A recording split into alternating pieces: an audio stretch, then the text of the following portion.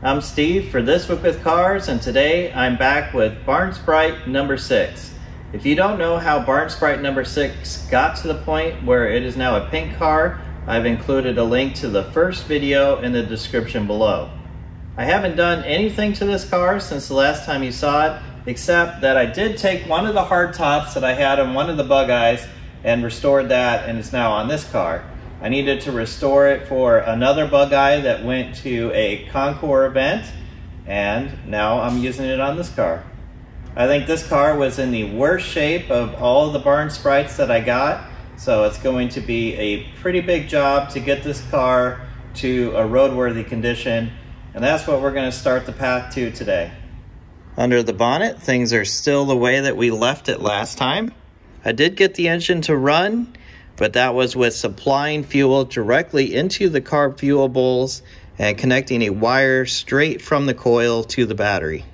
There's so many things on this car that are dependent on each other. I can't fix the clutch until I fix the brakes, and I can't fix the brakes until I fix the clutch. So I had to fix everything in order to have the car move or stop. So I think I'll start at the back of the car. This car has a beautiful new paint job, but as you can see, there's no grommet for the fuel tank. So the fuel tank needs to be dropped out the bottom of the car so that this grommet can go on. But that's okay, because the first step in getting fuel up to the engine is making sure that the fuel tank works. I'll take the fuel cap off so that it doesn't scratch the body when it comes through. To drop the fuel tank, I need to disconnect the fuel line that comes out of it, and then unbolt all the bolts along the perimeter of the fuel tank, and then it can just drop down. The fuel sender is located on the top of the tank, so that is not accessed until the tank is lowered. This is pretty rusty and dirty. I'm going to clean it off first with a wire brush.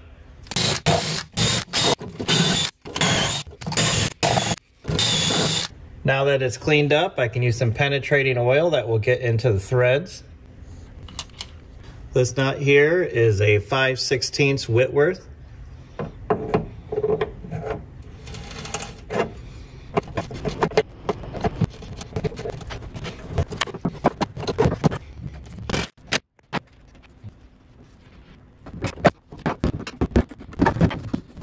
Here's the wire for the fuel sender. Now I can remove the entire tank.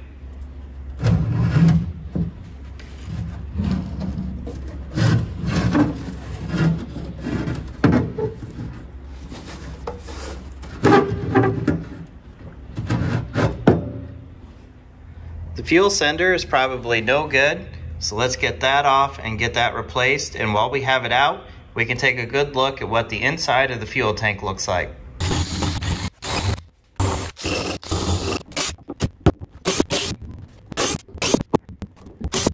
Let's see how bad this is.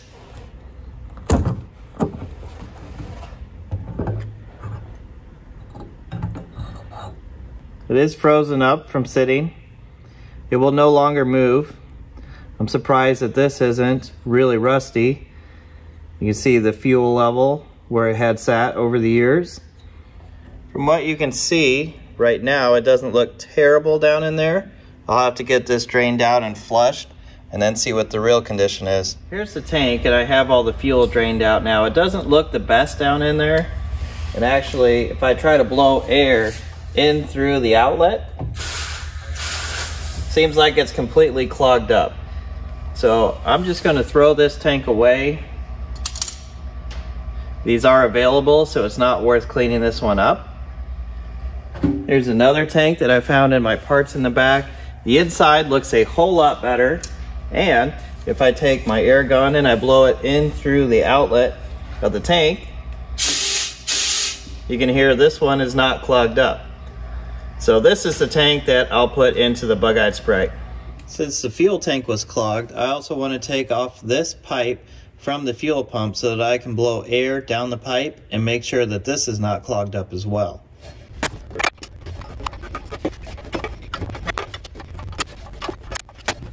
Now with the line unhooked, I'll put it back up in the air and try to blow through it.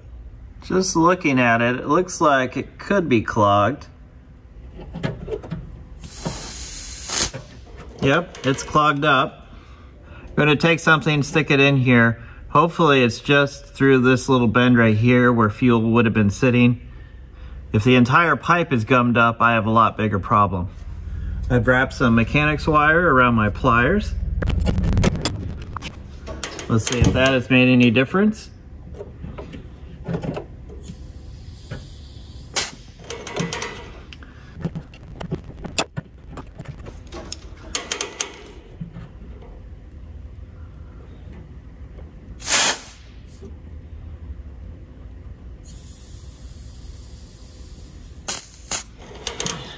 Well, I think that line is good and clogged. This is where the line connects to the tank, and if we follow that forward, we have this little dip right here. So I'm going to cut the line about right here, and hopefully it's only this rear section of the line that's clogged, and from here forward is unclogged. Well, when I broke through, gasoline just started leaking out, so I know that I am past the clog now. Let's just double check. I can hear it blowing out in the front. So now we have a good usable fuel line. Here we can see the new fuel sender. Moves easily. The old one, completely locked up. So I'll get this installed. I also have a new seal that goes between the fuel tank and the floor. I'll reinstall the sender, and then the tank can go back up. Before the tank can be reinstalled, I need to put the grommet into the body.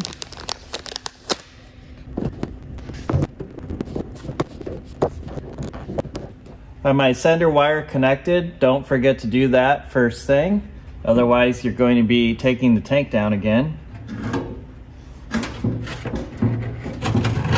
Here's a piece of the old tank body grommet that goes up on the top.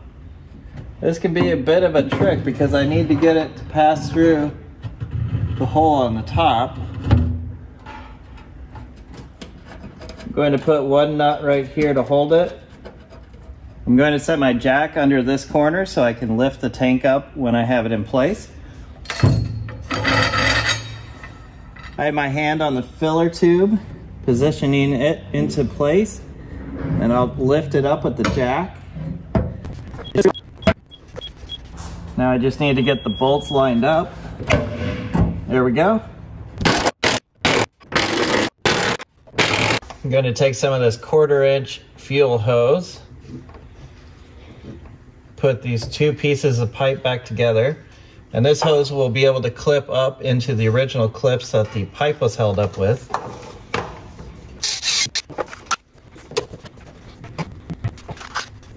I'm putting 2 clamps on each side.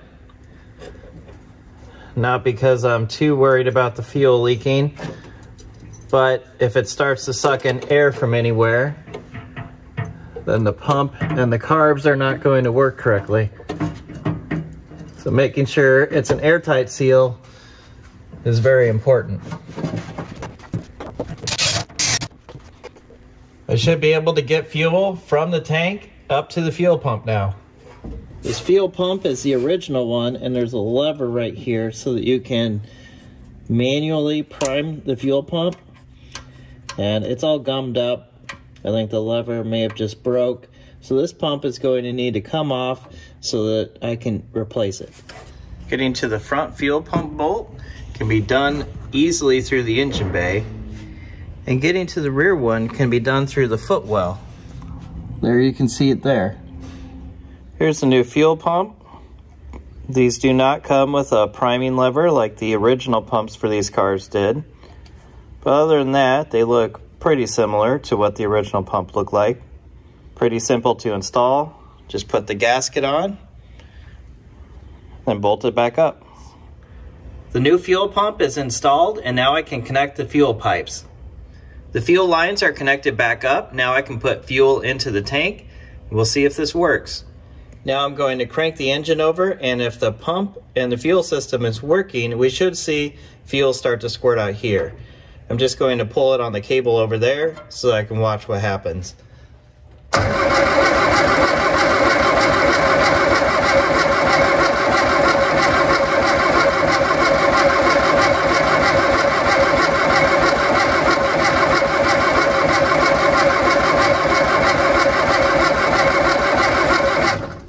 when you're cranking a car with a mechanical pump over so many times to get it running after it's sat, that's why, because it takes a while for the mechanical pump to start pumping the fuel up to the carburetor so that your engine will start. Lastly here, we just need a few short pieces of hose to connect these pipes to the carburetors.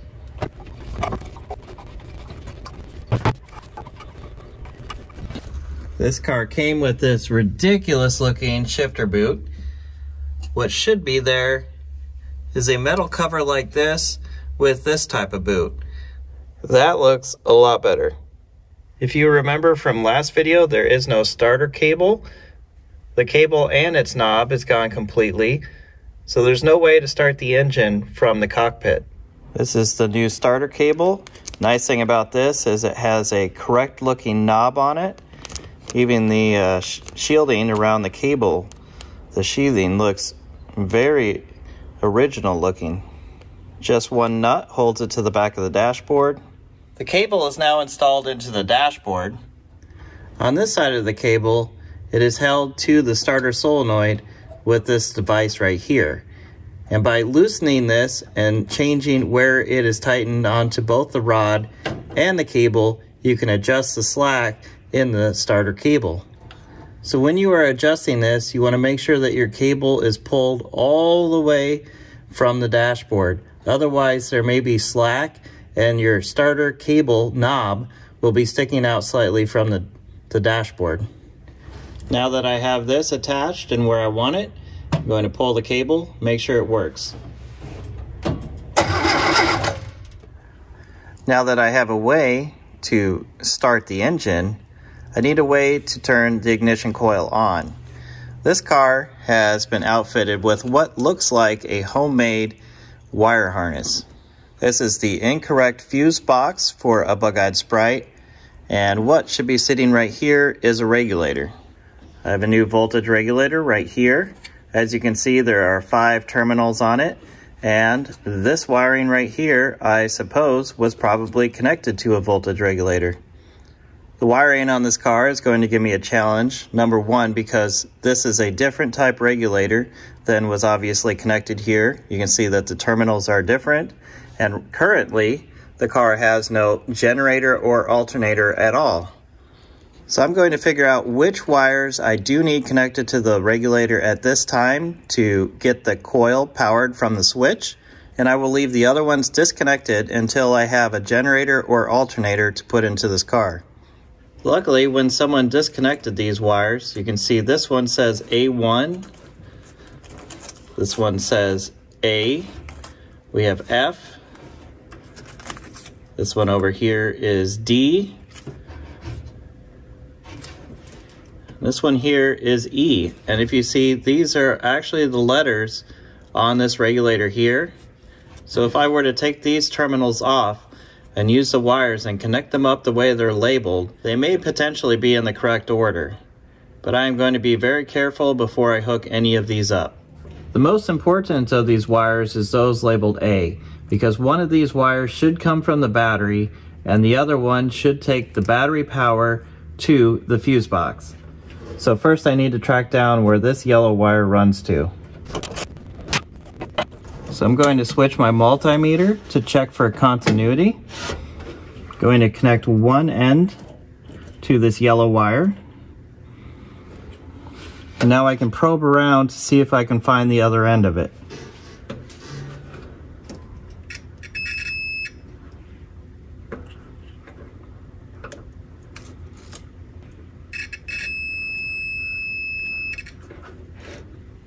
Has continuity to this end right here, which I suspected.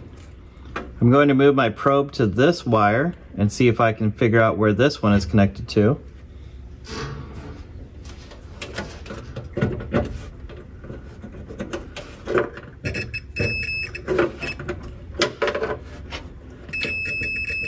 Seems like that one is connected to the fuse box, which is correct. These two yellow wires I can hook up to the A terminal on the regulator. This is some pretty terrible wiring. and the wires aren't really long enough. It's putting a lot of stress on them when I try to connect them up to the regulator. So I'm going to have to put another piece of wire here to lengthen this so that I can connect it to the regulator and not worry about it falling out.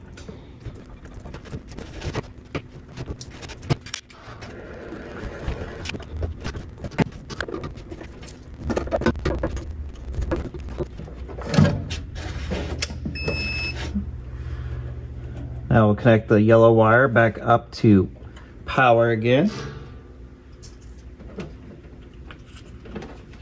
Double check that the terminal on the regulator does have battery power now, which it does. And the terminal over here at the fuse panel has power. Out the other end of it, there are no wires connected at the moment, so I don't need to worry about the battery power going to anything inside the car right now. Next thing I need for the regulator to work is a ground, and the ground should be connected to E. This one here says E. So let's see if that has continuity to ground, which it does. So this one is also correctly labeled. I'll hook that up to E. The last one that I would need would be labeled A1, and that is what supplies the ignition switch with power and provides switch power to the fuse box.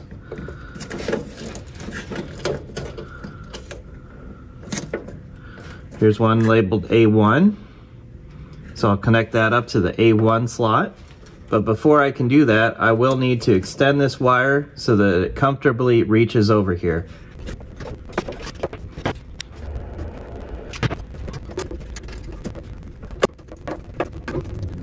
The rest of the wires that connect to the regulator would go for controlling the generator or alternator, so I'm not going to hook those up at this time. But I do need to add a ring terminal to the end of this wire so that it connects properly to the solenoid. Now let's turn the key and see if anything happens. The wipers are on.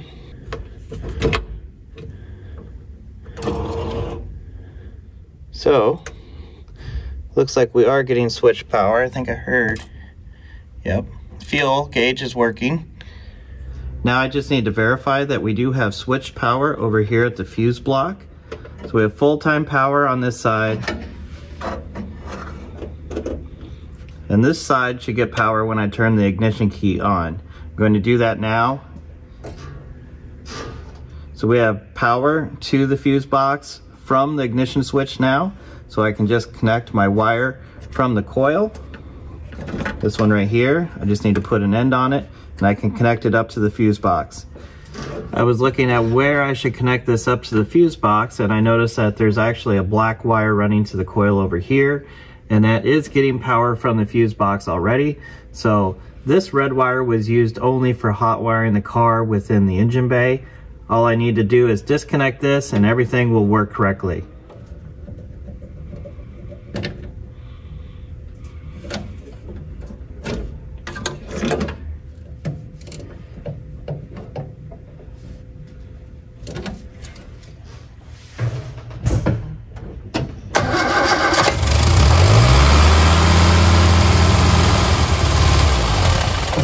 Looks like it still runs. I feel like I've done a lot of work today, but at least we can get fuel up to the engine and we can control the engine from inside the cockpit. If you want to see more videos like this, comment below and click subscribe.